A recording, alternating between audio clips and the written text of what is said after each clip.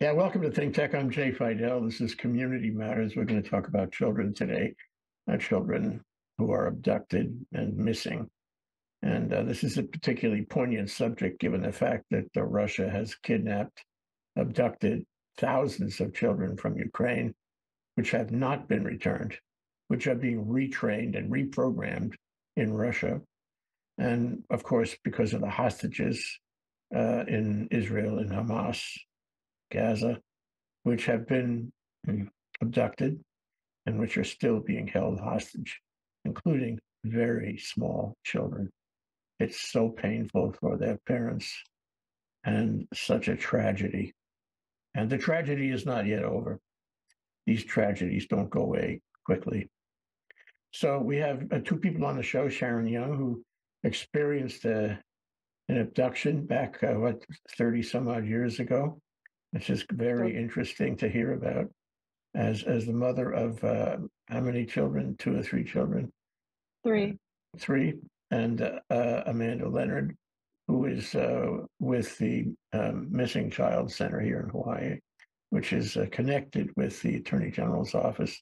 But as she mentioned before the show, she doesn't practice as a Deputy Attorney General. She practices with the Missing Children's Center to find missing children. And actually it's enviable. Think of the good work that you do in bringing children back to their parents. Anyway, so let's start. Welcome to the show, Sharon. Welcome, Amanda. Thank you.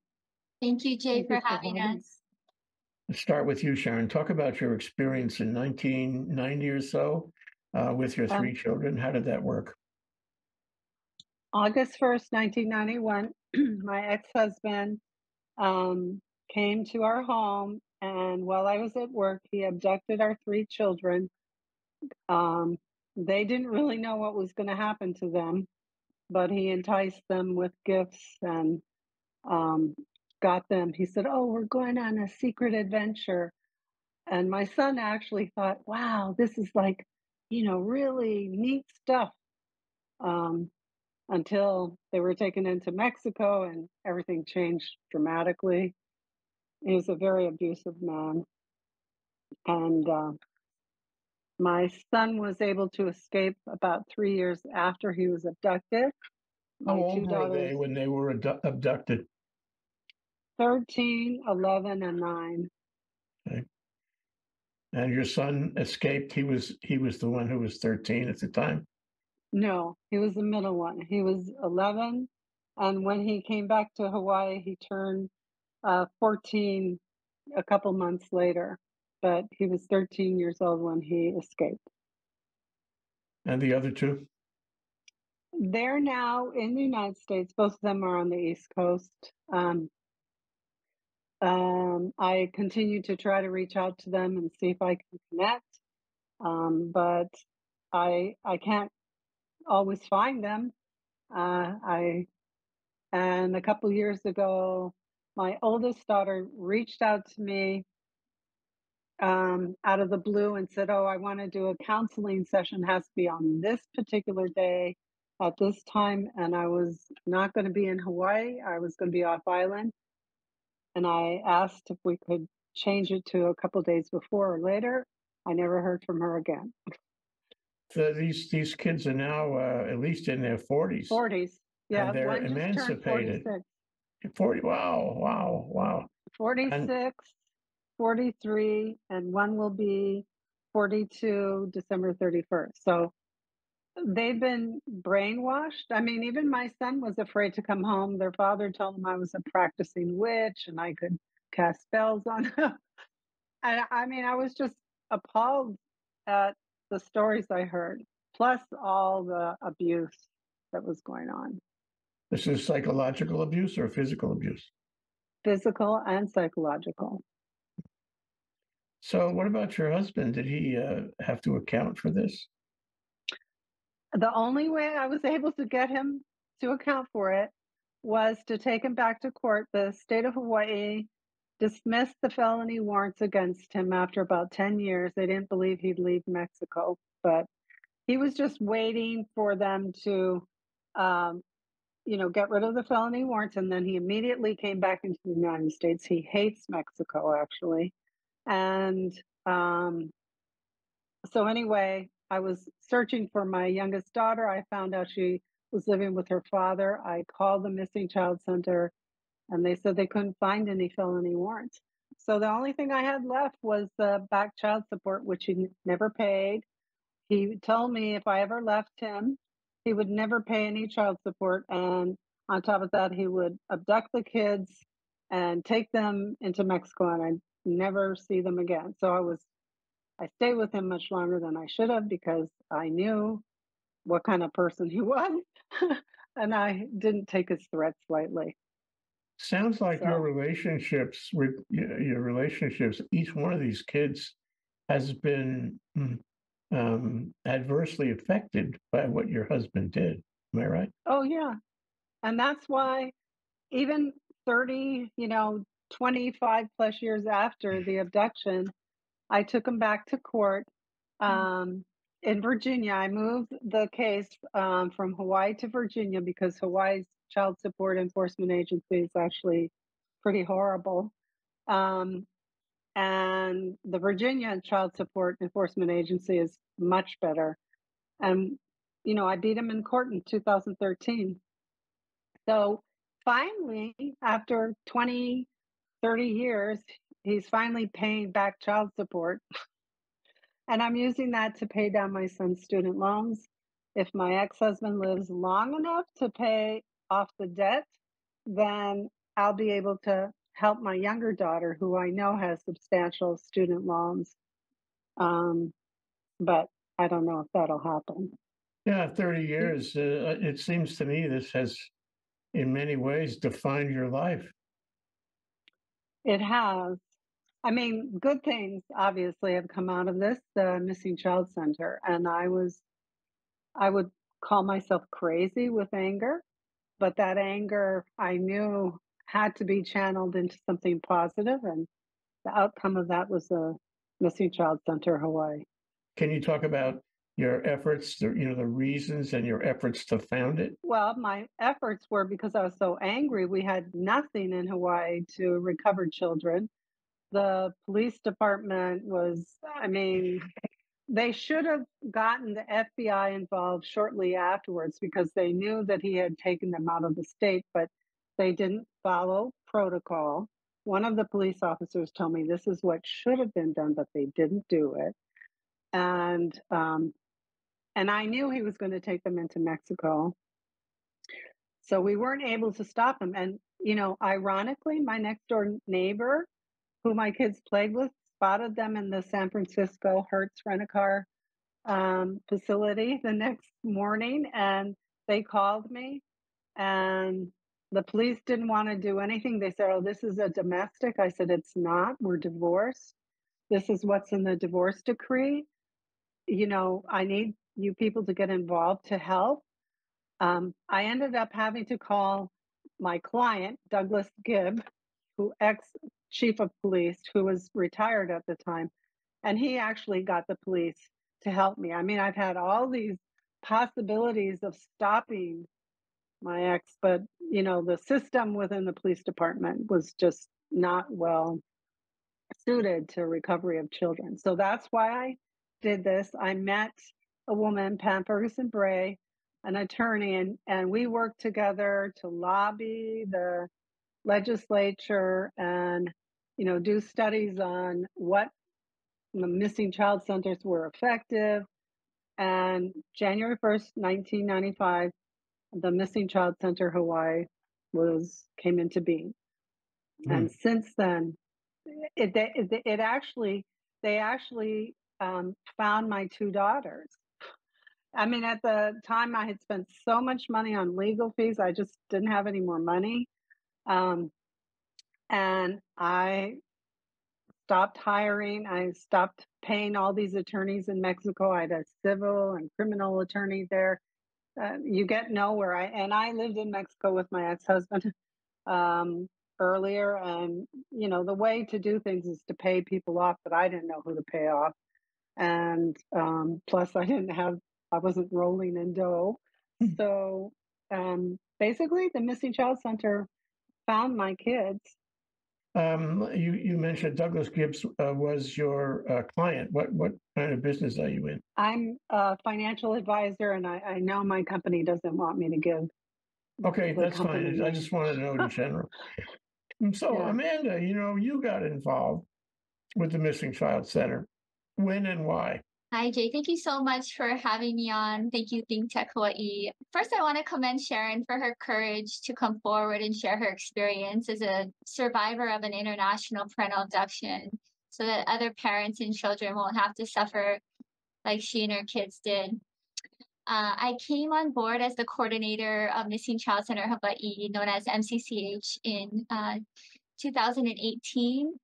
Prior to that, I was a family law attorney in private practice for about 6 years.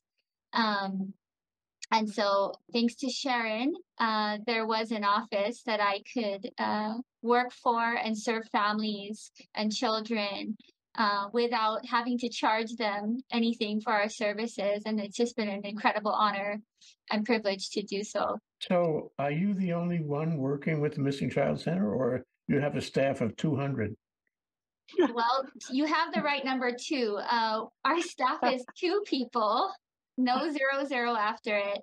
We are a staff of two people, myself and the assistant coordinator, and we actually cover the entire state of Hawaii. And we serve as the state's official missing children clearinghouse.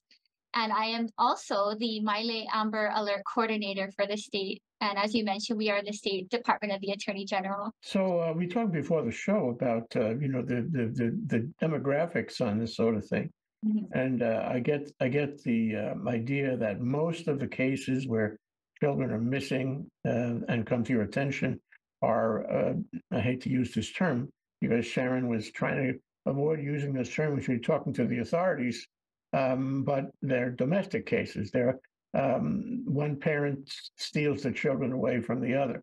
Am I right about that? Most of the cases are domestic type abductions, right? Well, most of the cases at our office are endangered runaways because that is one of the categories of missing children that we respond to. But when you're talking about abductions or kidnappings, it will mostly be a parental abduction. Stranger abductions are extremely rare in Hawaii. And also rare nationally. So I mentioned Miley Amber Alert. That is a tool that we use for the stranger abductions. They can also be used for dangerous parental abductions. And so when we are responding to abductions here at Missing Child Center, most of the times they're going to be parental or family abductions. And sometimes it's, they will hop islands. Sometimes they will leave the state and sometimes they will leave the country. Hmm. But I would imagine most of them really don't leave. They stay around and try to hide, maybe on a neighbor island or something. Oh, Sharon is shaking her head. Maybe not. Where do they go? What are the numbers on that? Well, it's definitely difficult to hide a child on one of our islands because the good thing about living in Hawaii is it's so small. We have county police on each island. We also have federal law enforcement partners. Usually, if the child is being concealed in state, we are able to find that child pretty quickly. It becomes a whole nother matter when the child leaves the state or the country. We do see a lot of out-of-state abductions and international abductions.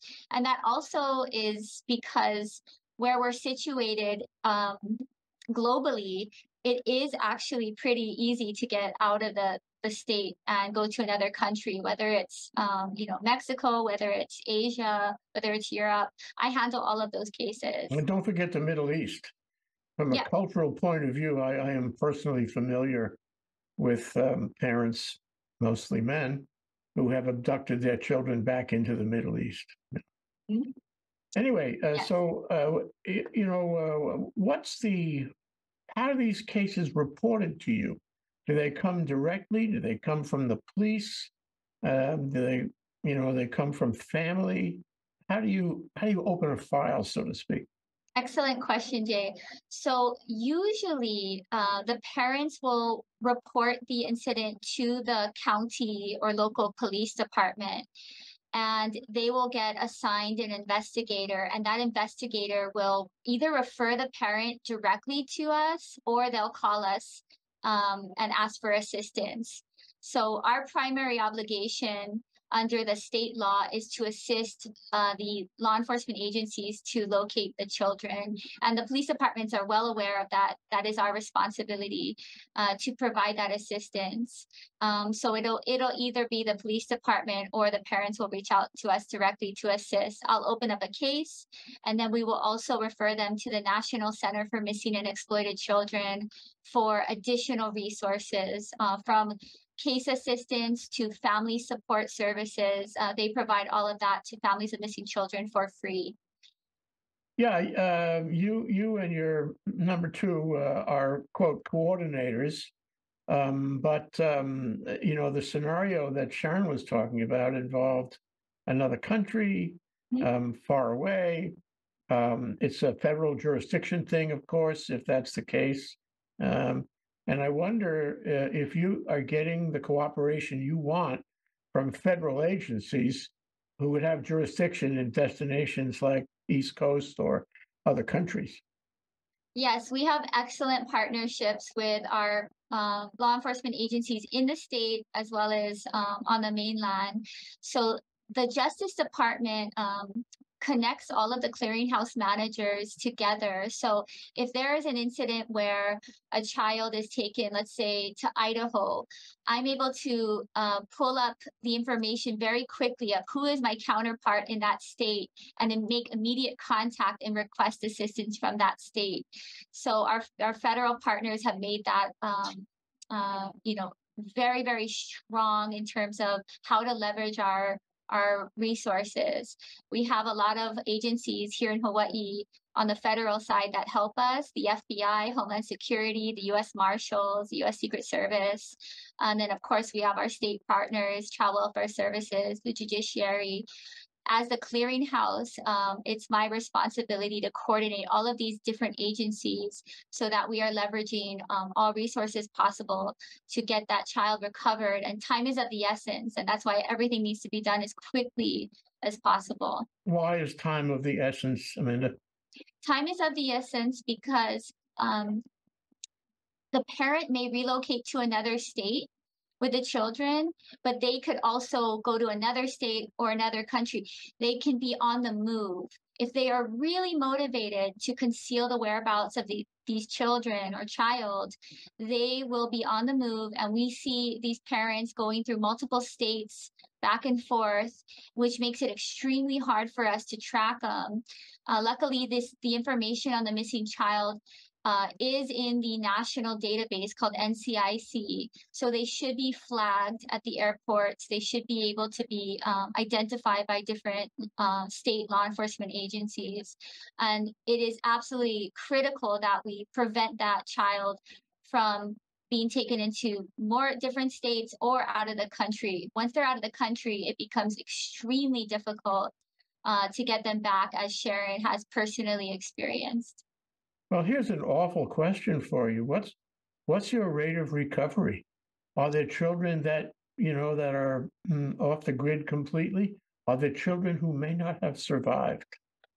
So most missing children are recovered safely, and that's a great thing. That's here locally and of course across the country. But there are incidents where the children have not been located.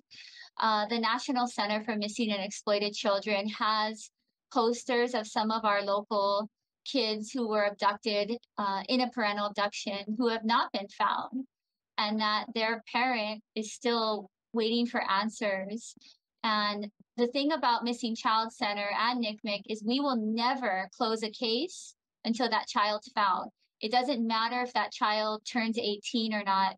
That case will not be closed until that child is found, whether it's 20, 30, 40, 50 years later. We will keep it open because if there's even 1% chance that we can get that child located and reunited, we will do everything in our power to make that happen. So do you prosecute I don't personally prosecute. As you mentioned, I'm an attorney, but I'm not a practicing attorney. But these cases can be prosecuted. In Hawaii, the crime is called a custodial interference. And if the child is taken out of the state or out of the country, it could be a felony crime. So on the one hand, on the civil side, there's the family court, and that parent is going to be attempting to enforce their custodial rights in family court. On the criminal side, there could be a police investigation of custodial interference where charges could be brought, and the prosecutors could pursue and bring justice upon that perpetrator.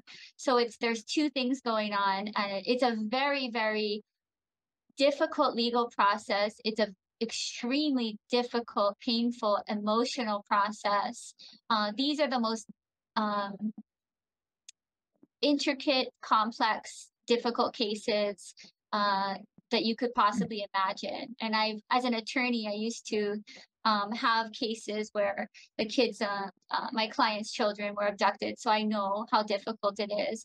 But the main thing is that the parents are acting quickly, that they are doing everything that they can to start that process, filing the police report, registering court orders in the state that they believe the children may be. There's many different things that they should be doing, but it's absolutely imperative that they seek out those resources so that we can respond quicker.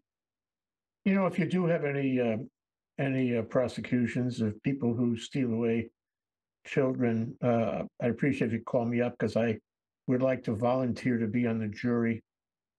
I have a few. I appreciate your passion, Jay. It's an absolutely horrible thing to happen to a parent. And that is why Sharon coming forward to share her experience is so commendable.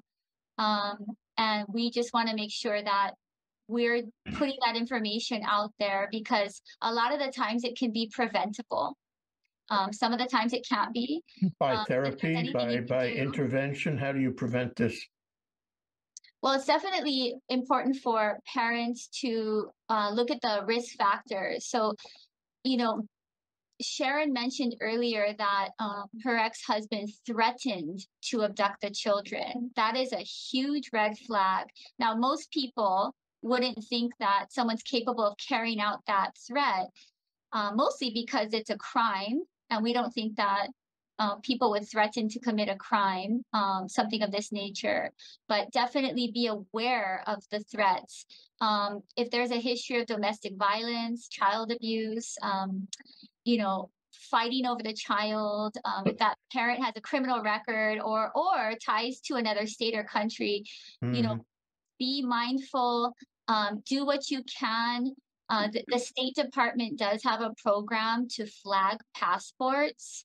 And that's definitely something that if you've been threatened with this, that you may want to look up. Well, who do they call? So the U.S. Department of State has an Office of Children Issues, and these are the folks that come into play if there is an attempted or a successful international parental abduction. They do have a program where you can request that a child's passport be flagged or try to prevent that child from getting a passport. It's a lot harder now because I guess the good thing about the Patriot Act, and because so much is required in order to get a passport to begin with, that if you have an agency, the passport agency that will not issue a passport or will flag it so that if someone's using the passport to leave the country, they can stop them there. So that is a good thing because once a child is taken out of the country, then you're dealing with international laws. They may not be helpful. There's something called the Hague Convention. It's a reciprocal agreement between countries. But even if they've signed on to the Hague, it doesn't mean it's going to be easy to get the child back. Mhm. So, Sharon, I want to ask you a question about the defenses, the justification or arguable justifications that people have in wrongfully removing children. I mean, for example, if it's a shared custody and this guy, this hypothetical spouse, takes off with the children and says, I'm just exercising my shared custody rights. Is that the same thing as kidnapping the child? well, to be honest with you, the most frequent time children are abducted, parental abductions, are during summer and Christmas vacation. And that's why we wanted to talk about this prior to Christmas, because there are things that parents can do if they suspect they're having a difficulty with their spouse, and the spouse may, or the parent, they may not even be married, may want to take the child out of the country or out of the state. If they're in Hawaii, I would say call Amanda, call the Missing Child Center, and they can give a number of things that the parents can do to thwart that. There's no good reason for doing this. I mean, to be honest with you, the National Center for Missing and Exploited Children states that in most cases, if it's a parental abduction, it's an attempt to punish the other parent. In cases, parents will murder children to punish the other parent. They will torture their children. My son was tortured. Um, they will beat. They will, do all sorts of horrible things to the children because they know that's the most effective way to punish the parent, the other parent. And they're not doing it for the benefit of the children. No, My but ex-husband, no, but a third party may be listening to this spouse who takes the children away, and maybe the spouse has a shared custody arrangement. Maybe they're not married, and there's no, law, no document governing exactly who has custody. He just takes them away. well, Now, is that something where the missing child center can do something? yeah, You're assuming that if he takes them away, it's not they're going okay, to, but it could be okay, right? He could argue well, that it's okay. that's where if a parent believes that their child may be subject to a parental abduction by contacting somebody, Amanda or Calais, they can start the process. That parent is going to have to get an attorney and is going to have to start some sort of legal action to make it so that they can't just take the child anytime they want, willy-nilly.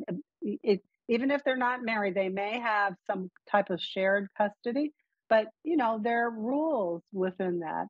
And I would say if they believe that their child may be abducted, start the process of reaching out to somebody like Amanda to help guide them on what they can do to protect their child. Because if they are abducted, then it becomes much more difficult. A footnote on that, Amanda. What is your website address so that people can find you? Well, it's a very, very long website. So I'm just going to say Google Missing Child Center Hawaii because it's a very long attorney general type state. But our phone number is 808-586-1449. In writing my book, one of the things that I did in the appendix is to give resources, where people could find help if they think something like this might happen to them. And then other tools, to be aware of, keeping pictures of your children on a regular basis, even of the parent. Because if a child is abducted, the National Center for Missing and Exploited Children can age enhance pictures of the child. What's helpful, they want pictures of both parents at different ages to help them age enhance pictures of the children. So I have a number of different things that people can do if they think something like this may happen to their children to better protect them. But it's good to be proactive with, that's really important to be proactive. Let's talk about your book. You wrote a book, Sharon. Can you talk about the book? Yes, it took me 15 years. And I know this is like 32 years after my children were abducted, but you know, in my attempts, the first thing that I would say was my attempt to reach out to my daughters because I know they've been brainwashed. And since I don't have the facility to speak with them or communicate with them, um, how can I undo any of that? I can't. And so I decided, well, if I can't, you know, reconnect with my daughters, then maybe what I can do is find a way to give other people caught in this ugly dilemma, um, and give them ideas on how they can protect themselves and their children.